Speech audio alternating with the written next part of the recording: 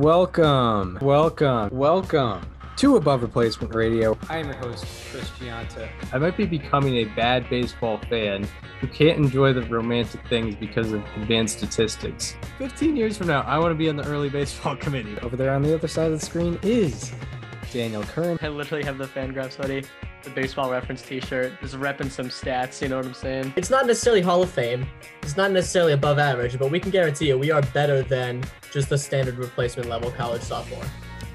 And welcome to Above Replacement Radio, where we're talking baseball kind of whenever. I'm your host, Chris Gianta. Over there to my actual left is, you cannot see on YouTube, unfortunately, is Daniel Curran. How you doing, Daniel? Chris, I am doing well today. It's been a couple of weeks, but we're actually going to start getting on a weekly schedule now that opening day is not upon us, but like pitchers and catchers report is like a couple of days away. So that's like really, really exciting.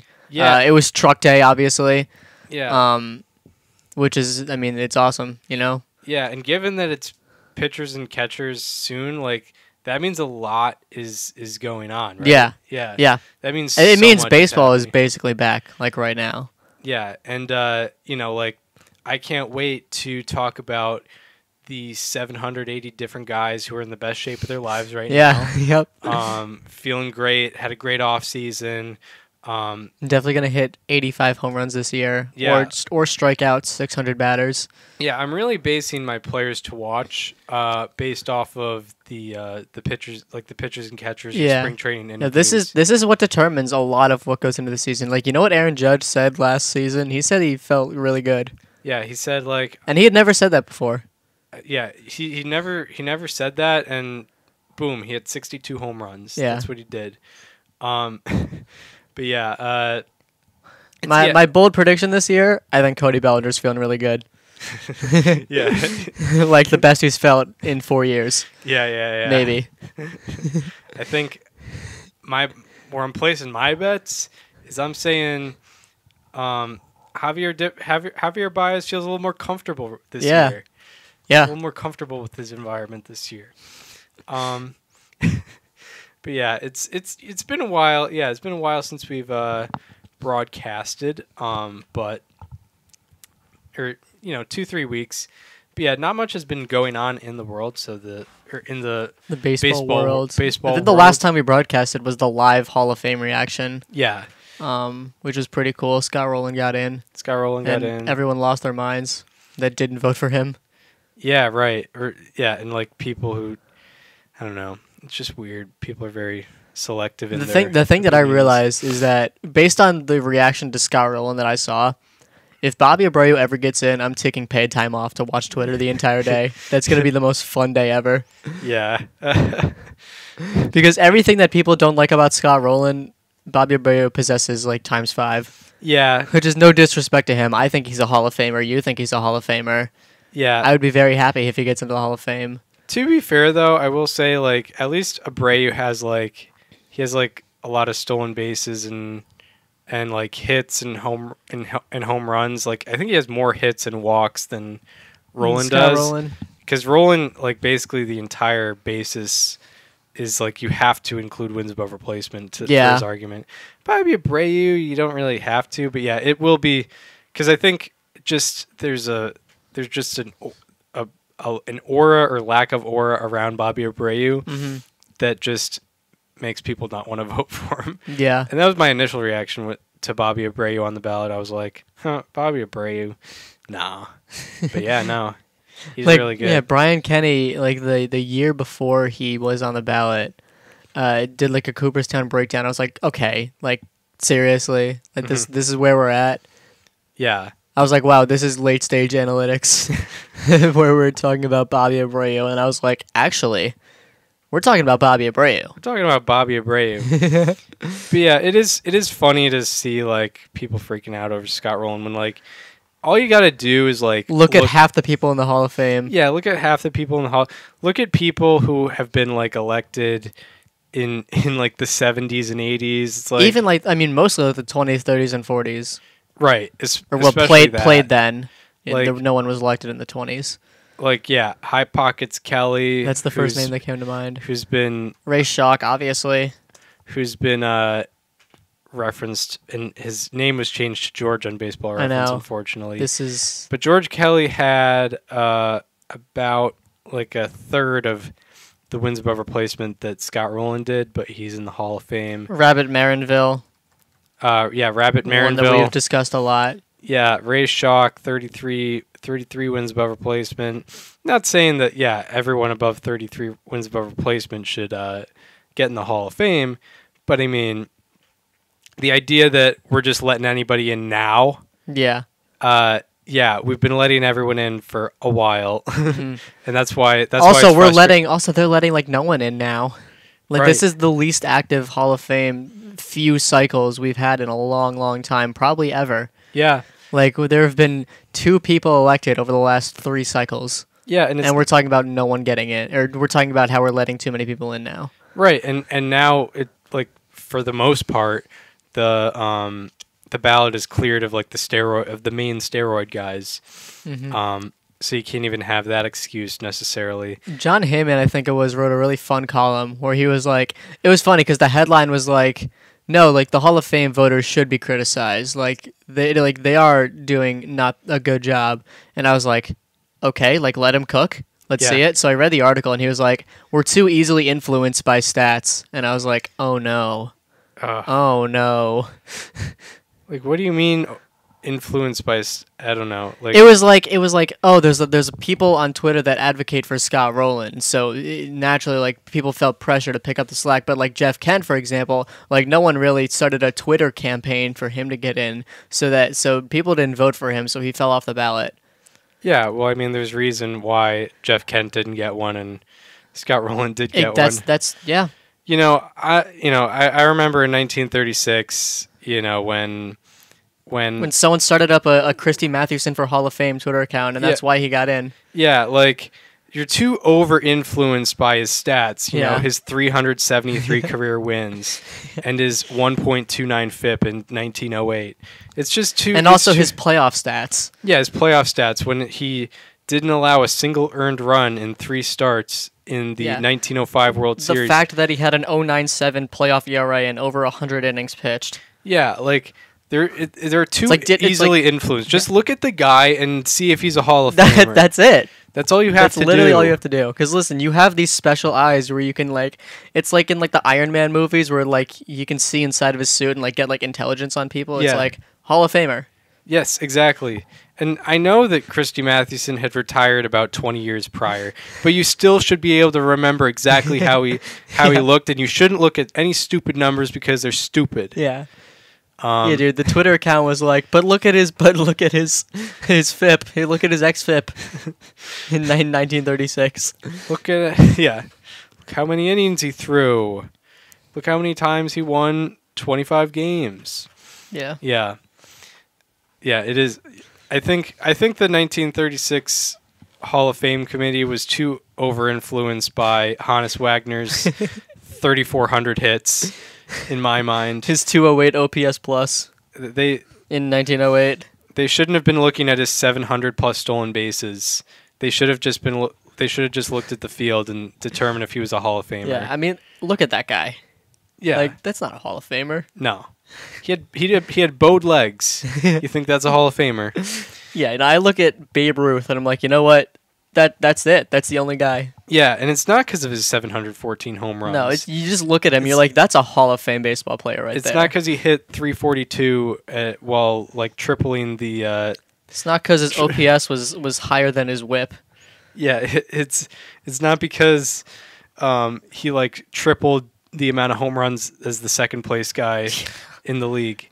It's because of how he looked. Yeah, that's why. Yep, that's exactly why.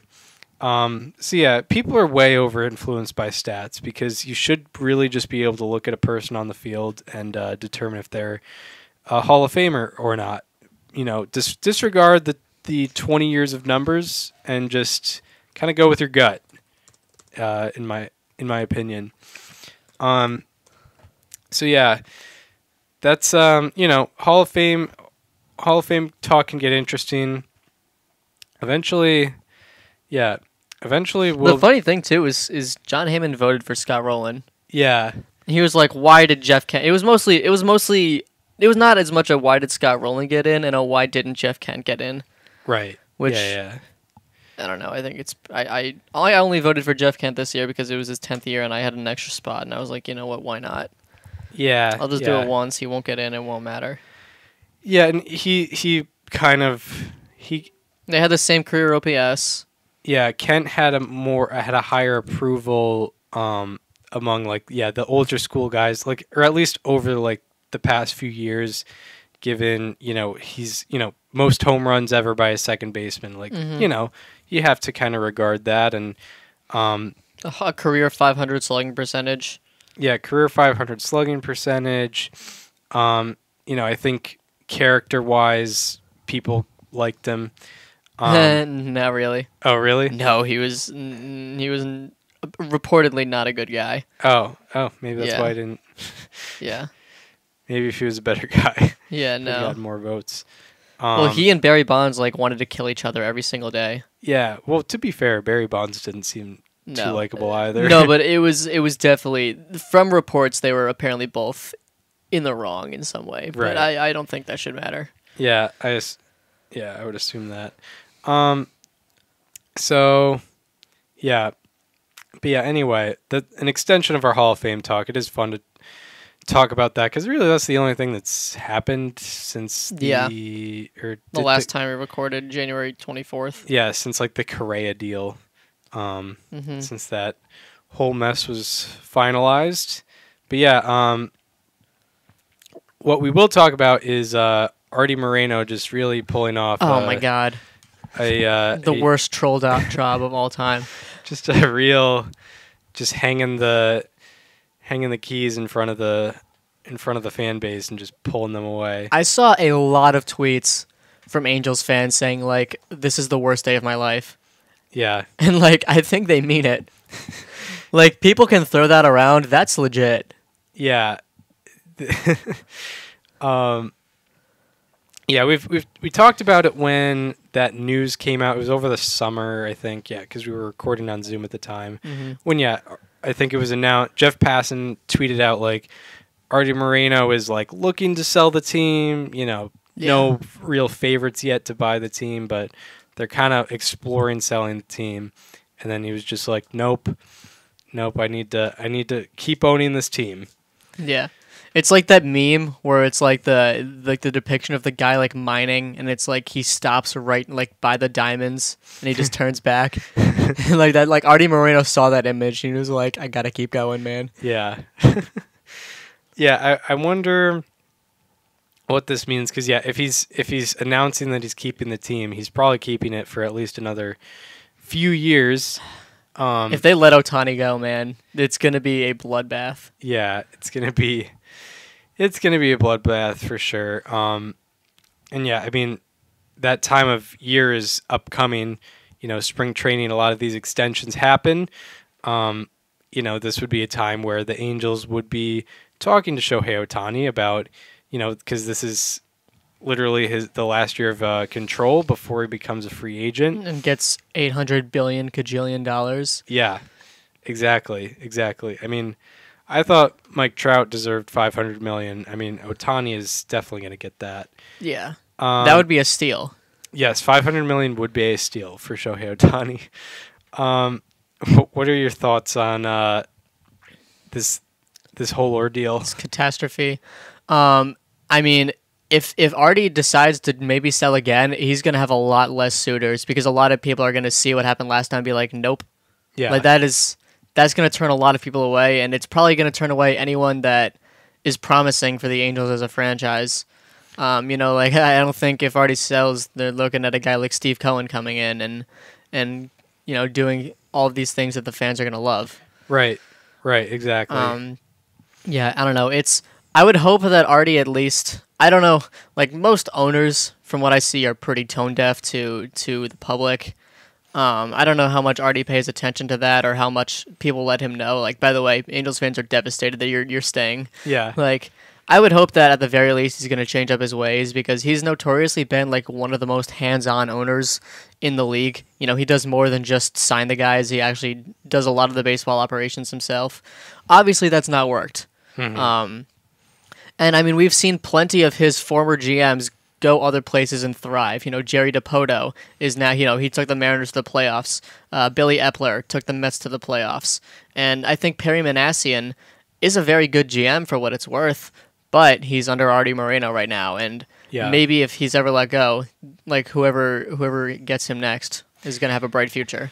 Yeah, for sure. And, with the baseball operations stuff, I remember 2020 or 2021, there was a long article on ESPN about, mistreatment of minor leaguers, and the Angels organization was spotlighted. Yeah.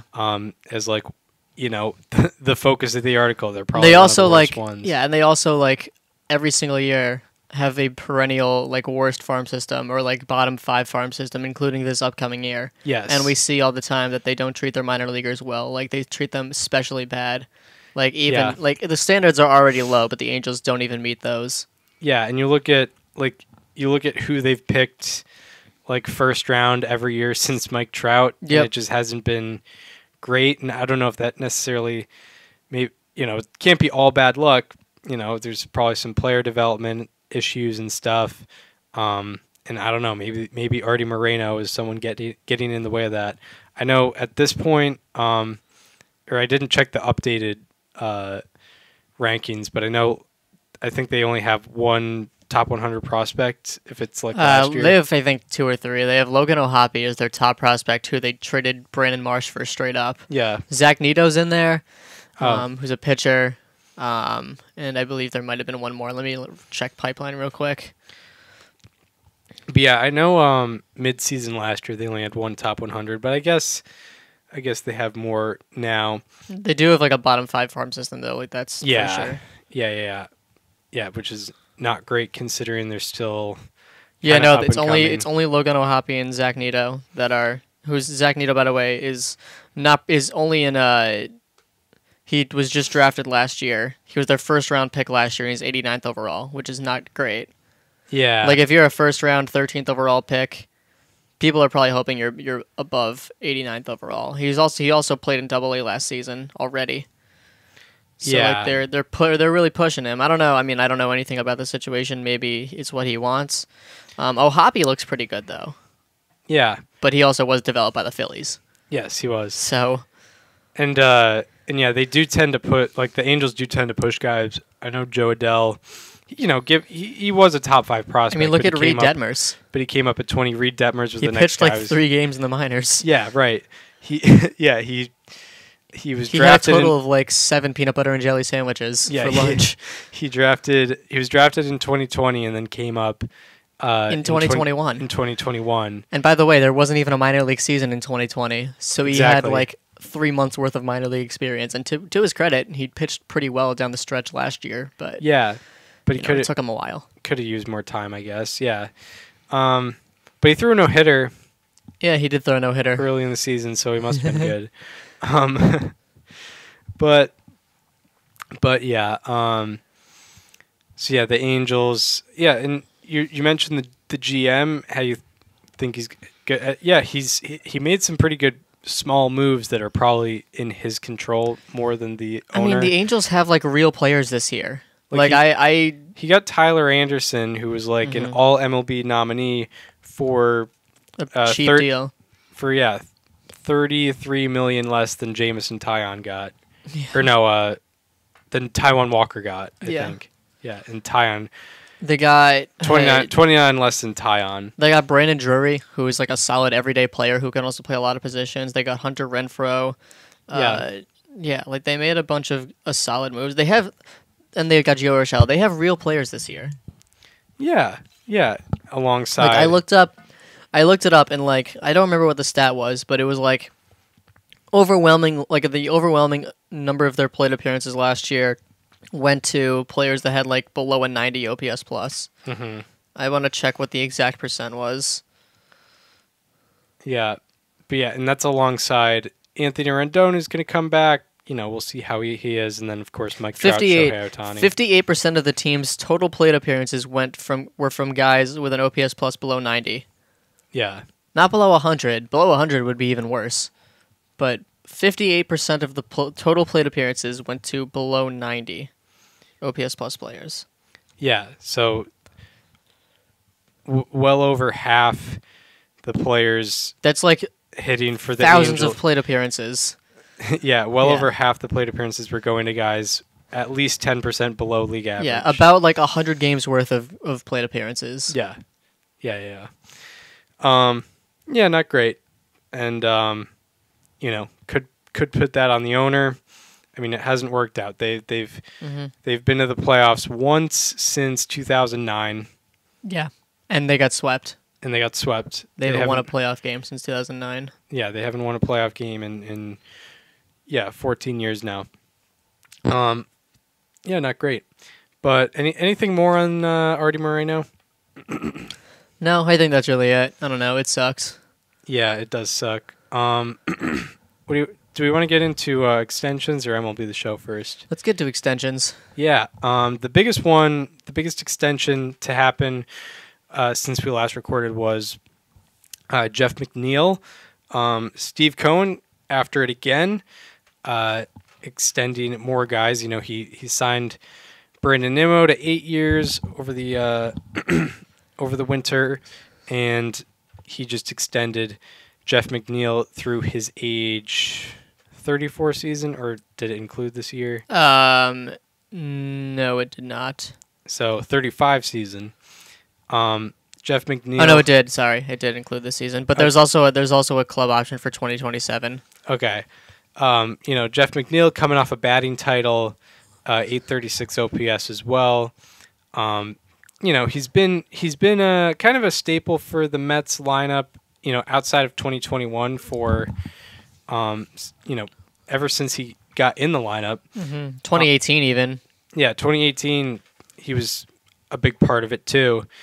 What did you think about this move? I mean, my immediate reaction is that this is clearly a guy that wanted to stay in New York. I mean, 4 years and $50 million for a guy like Jeff McNeil, who not only won the batting title, but also a guy that, doesn't just hit for contact. Like, he is pretty good with on-base percentage. He can drive the ball when he needs to. He's a solid defender.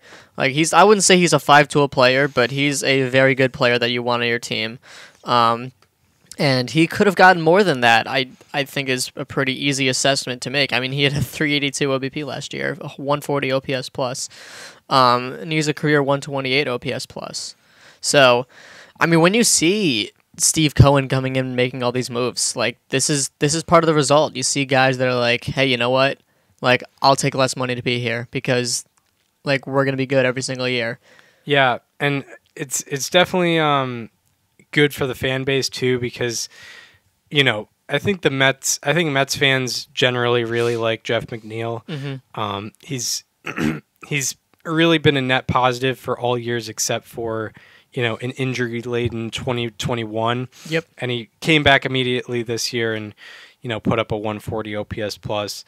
He's a guy that can get doubles too. Not necessarily part of what I'm talking about, but yeah, he's a solid player. He definitely could have gotten more. I guess him still being technically in arbitration brings him down a little bit. Maybe if this was a free agent contract, this could have been like maybe 10 million more. Yeah, but still, like, I don't know. I feel like he would have gotten more on the open market. Yeah, I mean, like I said, this is the results of making moves that make players want to stay. Yeah. I have to assume Pete Alonso's next, right? He's in ARB 2 this year, which is crazy. Time is flying that Pete Alonso is almost a free agent. Yeah, McNeil and Alonso are in the same situation. McNeil had 2 more years of control, and so does Pete Alonso. Yeah, it'll be interesting to see how Pete Alonso gets paid because, home run and RBI wise, you'd see, he's one of the best. But in terms of actual value, I think he's like a between $100 and $200 million player. Yeah, I'd say so. Yeah. Well, it'll be interesting to see what they got in store for him. But yeah, McNeil, it'll be nice for the Mets to keep him around. Has the versatility. can play second base and outfield. You know, can just do a lot. Can be there a lot of the time. He's always going to get in the lineup. All right.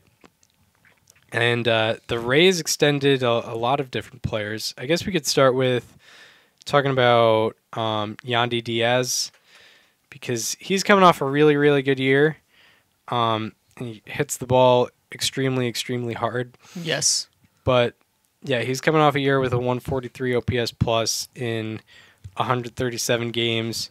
Got MVP votes, finished 20th in the MVP. Which you could probably argue we should have done better. Yeah, right. What'd you think about the Rays committing to him for a couple more years?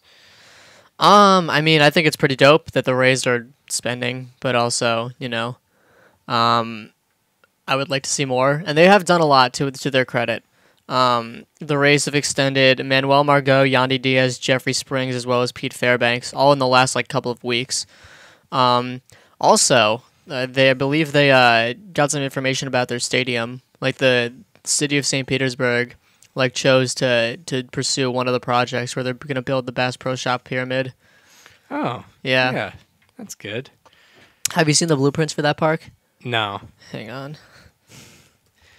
But Yandy Diaz has been a positive offensive contributor his entire career.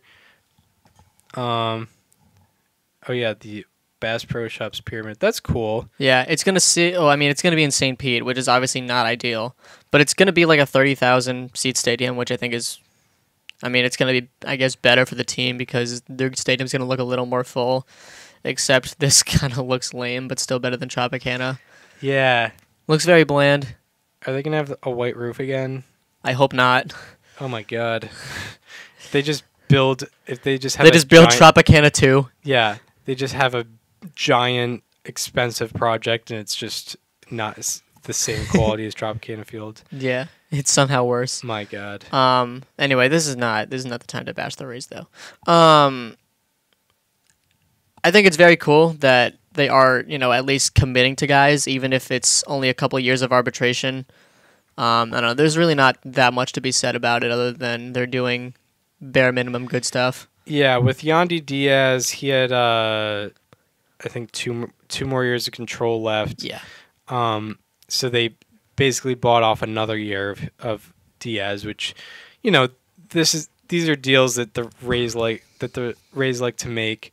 With Jeffrey Springs, I think that one was interesting. For sure. Yeah, it was interesting because he didn't have that much time. He was probably still pre-arb, right?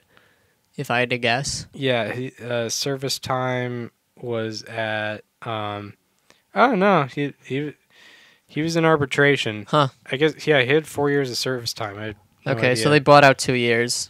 They bought out 2 years. Which is good because I think the Rays have had a little bit of trouble holding on to starting pitching, in terms of guys like Blake Snell, Charlie Morton. When they signed him, he was kind of on the older side. Tyler Glasnow is good, but they haven't really had extension talks, and he hasn't really been healthy in his time with Tampa Bay. So, Jeffrey Springs, he's a guy who came off an amazing season, 135 innings, 2.46 ERA, 3.04 FIP, great strikeout to walk numbers. And, they're figuring hey, this guy's is working right now. Mm-hmm. And, I guess we can make a little small, longer term commitment and buy off 2 years of this guy. I don't know. I don't really have anything else on this. Pete Fairbanks was coming off one of the best reliever seasons that anyone had last year. It's obviously it was a smaller sample size, but he was really dominant in the time that he was there. Yeah, Pete Fairbanks, when healthy and when he's throwing strikes is unhittable. He had what was his FIP last year? It was in the low 2. It was 0.86. Yeah, low 2s. It was below 1. Yeah, he had 14.3 strikeouts per 9, 1.1 walks per 9, and 0.4 home runs per 9. And Yeah. 4.9 hits per nine as well. He had a whip of .667. Wow. He gave up a base runner in 2 out of every 3 innings. Yeah. That's a insane. lot. It's not a high whip at all. And yeah, Fairbanks, I assume they're buying off a year or two of of free agency from him. But yeah, he'll be a guy, he was kind of not necessarily the same, didn't have the same impact on the stable in 2021 or the beginning of 2022, but probably going to be prominent again in 2023. Yeah, he's a guy to watch out for sure. Because last year the Rays bullpen, it wasn't really as intimidating as it kind of has grown the reputation as it. The Rays bullpen kind of grew a reputation like in 2020 and 2021, and in 2022 it didn't really live up to that. They just had too many guys injured. Mm-hmm. So Fairbanks, he's a good guy to keep around because it's not. The bullpen isn't completely interchangeable, so it's good to keep that guy around. All right, do we want to get into the show cover? Yeah, let's do it. So Jazz Chisholm was announced as the cover athlete for MLB the Show 2023. Yeah. An interesting decision, but certainly a very fitting one. I mean, MLB the Show, you definitely go a lot for personality, and Jazz Chisholm has that. I mean, there's no doubt. Right. What were your thoughts, Chris? Yeah, I found it really interesting is a great way to put it. Mm-hmm. Because I mean, you look at him on the cover and you think like, okay, if you showed me this, like, in this timeline, if you showed me this and said it was like the MLB the Show 25 cover, I'd be like, okay, yeah, that makes sense. But like the 23 cover is really interesting because he hasn't, we mentioned it before the show, he hasn't had a full healthy season yet. That was good. Yeah, his only full season, he had a 95 OPS plus. I think the show is running a risk here. I think that's the nicest way of putting it because, I mean, like I said, Jazz Chisholm has yet to produce a full, solid, healthy season. Mm-hmm. He's either been healthy and 95 OPS plus or very good but not able to stay on the field. And I mean, at the end of the day, you are just picking a guy that's marketable, and Jazz Chisholm is absolutely that. Yeah. And I think, and I mean, I'm happy for him. He's a dope guy, but it's definitely one of the more interesting, like, non-conventional picks they've made in recent years. Yeah, absolutely. Like, very interesting not to go with an established guy given their history. I mean, I guess the last time they didn't go with a necessarily established player was like Yasiel Puig. He was definitely established, though. He was established. He was very established. This is the least established guy they've put on the cover by far. One guy we forgot to mention who also didn't get the cover, Francisco Lindor. Yeah. He was like, that's a guy you could have put on. Mookie Betts they haven't put on the cover yet, although they've done a Dodger in the last 10 years. 10 years. I don't know. Like, yes, he definitely brings the personality. That's why they had Tatis after his second year in the league. However, Tatis also in 2020 was, I think, top 5 in MVP. Yeah. Chisholm, maybe if he played 140 games last year, maybe he would have gotten some MVP votes. Mm-hmm. But also, like, he wasn't really on the field. Who knows? Yeah. I don't have a problem with it. I just think it's interesting. Not that this influences anything, but I'm not buying it this year. I didn't buy it last year. I don't know. MLB The Show for me is like, it's the same thing every year, and also I just don't dedicate enough of my time to it to be good at it because I mostly play Diamond Dynasty. Yeah. And you have to really commit to that if you're going to be good at it, and I just can't. Yeah, and I'm also just flat out not good at the game to begin with. Yeah. Like, I'm not good at hitting. Like, I don't put the zone in the right place. Yeah. Oh, yeah, for sure. I also am that guy that swings at everything. Yeah. Like, you could throw it 8 feet outside, and I will swing at it. Oh, yeah. if it's determined I'm swinging, it's happening. Yeah. Like it could be a slider that started 6 feet outside. Yep. I'll look like Todd Frazier out there. Yeah, no, it doesn't, not that the cover athlete would influence anything. I don't think there's a single player where I'd be like, I'm buying the game just for that cover. Yeah. One thing they did announce today, actually, they announced this just a couple hours ago, which is very cool. They're partnering with the Negro League Museum and putting in a bunch of like the all-time Negro League players in the game. So like Buck O'Neill's going to be in the game, John Donaldson's going to be in the game, Satchel Paige. That's great.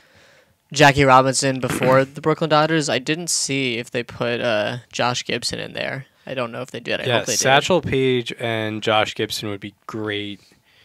I didn't watch the full trailer because I had to go somewhere. But Satchel Paige his fastball velocity rating would be definitely in the 90s. Rube Foster's in it. Yeah. I know. For me, I grew up. I've always been an Xbox guy, just because my friends have always had that. Yeah. So yeah, I was really excited to get MLB the Show 2021. I got MLB the Show 2022 because I wanted to try out a franchise. But yeah, I probably won't, because I'm not like a Diamond Dynasty guy. I won't get the new one. Mm-hmm.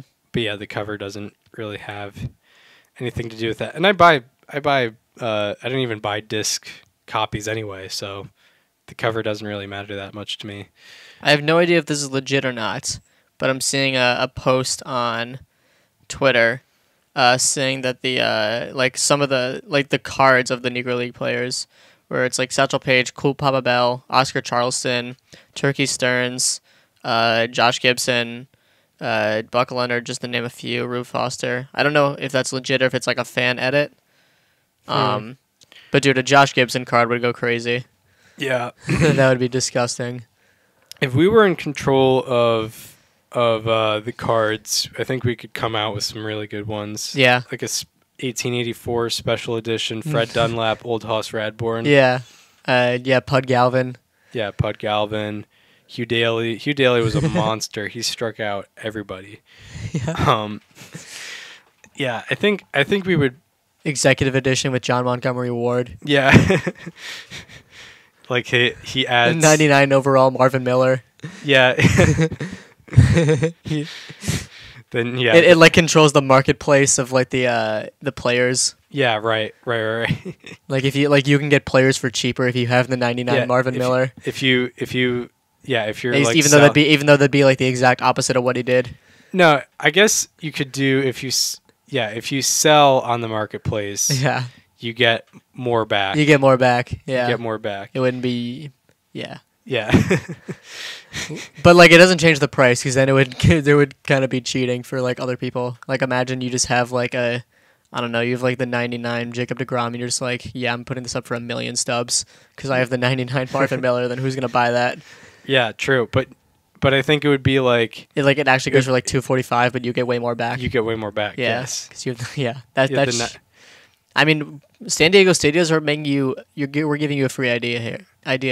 Yeah, we're not even working for you, and we're giving you great Marvin, ideas. I don't think you'll have to worry about Marvin Miller like not being associated with the Players Union, because like he literally invented it. Yes. Not literally, but like he basically invented it. Right. The modern player union. Yeah, dude. Imagine you have like a 99 Kurt Flood. Oh yeah. I mean, he's gonna make sure that he gets what he deserves, no doubt. Yeah, dude. Yeah. Get a 99 less man. 16 less man. Can we get Les Man in MLB the Show, please? Go listen to episode 180. Not on YouTube, by the way, because of the amount of copyright strikes or the copyright right, yeah. things. I put in a lot of music. Yeah. Not 19. Don't do 1916 less man. Do 1920. 1921. Even though he played 97 games, who cares? He was a great platoon man from 1921 to 23, I think. For those of you who don't know, Chris and I presented at a local Sabre chapter about Les Man because he played at the college that we attend. which is a Division III college, so not a lot of Major League Baseball talent has flown through here. But Yeah, he didn't Les even. Mann did so and played in the MLB for 16 years, and he also lived on campus while playing for the 1914 Miracle Boston Braves. Yeah, he didn't even play baseball here. He played football. Yeah, against Jim Thorpe. He played against Jim Thorpe. Jim Thorpe said he was like one of the best players he's ever seen. Yeah, and he also was part of a win over Syracuse. Les Mann was. Go listen to episode 180 on Apple Podcasts and Spotify to learn more about him. Because we did kind of that presentation, but in podcast form, organized, and there was a ton of music in it, which is why it can't be on YouTube. And there was an interview with his grandson. Interview with his grandson for sure. Yeah, that was good stuff. Helped us get to Baltimore. Yes, it did. For free. Yeah. For Saber 50. All right. Helped us meet Mark Simon. Helped us. Is really the main end game there. Yes. It helped us meet Mark Simon, which was really cool. Not something we expected either. Well, something I think it was definitely in the back of my mind, but I was like, I wasn't going there and being like, I'm definitely going to see Mark Simon. Yeah, no, I wasn't thinking about it, but when I saw him, I was like, yeah, obviously, right? Yeah. Of course. Yeah. Yeah. All right. Well, anything more you want to spill out before we head out? Or actually, what I was thinking, I forgot to mention this to you. Are we doing randomization for the Yeah, division? I'd like to. I think the only All right. I think at we the should, end of each episode, I think we should do a. Okay, I think the only thing we should do though, I don't want to do any of the centrals last. Yeah, true. I think we could just do we could just put all 6 on a randomizer right now, and then we could just like type it in. Should we do like a list or just like do like one? a random list generator Random list or order generator or whatever. generator. Okay. Yeah, that's the one I usually use. Just do like the 3-letter abbreviations. So yeah, ALE, NLE. So next week we're starting our division previews and our players to watch, which is probably my favorite like annual thing that we do. Because I spend the entire offseason working on it, and we're about to find out the order in which we're doing the divisions. Yeah, and So we're doing one per show per week, Yeah. leading up to opening day. we got a player to watch. We kind of go over the additions and subtractions from each team. Yeah, we also ask each other questions that we don't look back on at the end of the year. Yes, those are fun. But yeah, and the players to watch, we always try to go under the radar. Yeah, no, you will not be hearing like my Angels player to watch is Shohei Ohtani. Yes, you will not be. You won't be hearing that. You know, try to go fringe and try to almost like predict a good season for the player, which sometimes doesn't work out. We do review those. Yes, we do review those, and we talk about our hits and our flops. Yes.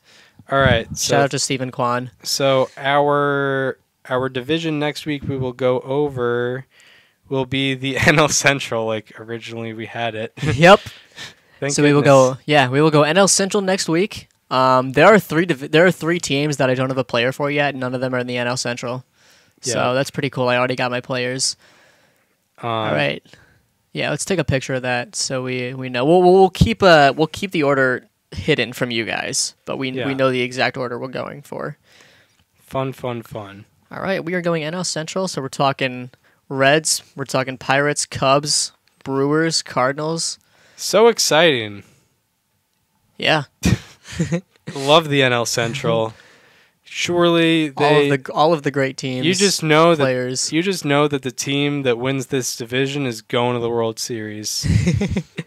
Oh, not only that, you know that they're getting past the division series You know that they're destined to win in the playoffs. because they've done so every year since 2020. Yeah, they do that. The AL Central's way funnier with that though. They haven't. The last time an AL Central team went to the ALCS was the 2016 Indians. Yes, that's true. So it's 6 straight seasons that they've not made it past the division series. Yeah, because at least with this NL Central, you have 2019 Cardinals, 2018 Brewers, 2017 Cubs. Yeah. They had a streak going. Yeah, They did. I think. Funny because the AL Central also had 3 straight teams in the World Series between 2014 and 16. Oh yeah, right. Royals and Royals, Indians. In Cleveland, yeah. All right, so we'll be talking NL Central next week. Yes, we will. Lovely division. All right, so that does it for this installment of Above Replacement Radio. We hope you enjoyed this one. If you are listening on Apple Podcasts or Spotify, go to the YouTube channel, subscribe to the YouTube channel. We've got a lot of cool stuff there. Even though we're not on video right now, we got shorts. About some of the... Our BABIP thing is kind of doing well. It had over 700 views. I noticed that. That's like as much as Barry Bonds had home runs. Yeah, it's one away. I think it had 713. It's almost breaking Babe Ruth territory. Yeah.